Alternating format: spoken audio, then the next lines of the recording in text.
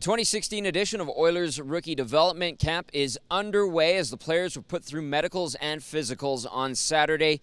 In total, 5 goalies, 12 defensemen, and 19 forwards are on the camp roster, including newcomers Jesse Puljujarvi, Tyler Benson, and Drake Gazzola. It's a dream come true. Obviously, you want to be a professional hockey player since you're a young kid. That's what you dream about, and the National Hockey League's the biggest goal. And now that school's all done, I just have to worry about focusing on hockey. And I couldn't ask for anything more. Hockey's what I love. It's my passion, and I couldn't be more excited to be a professional hockey player right now.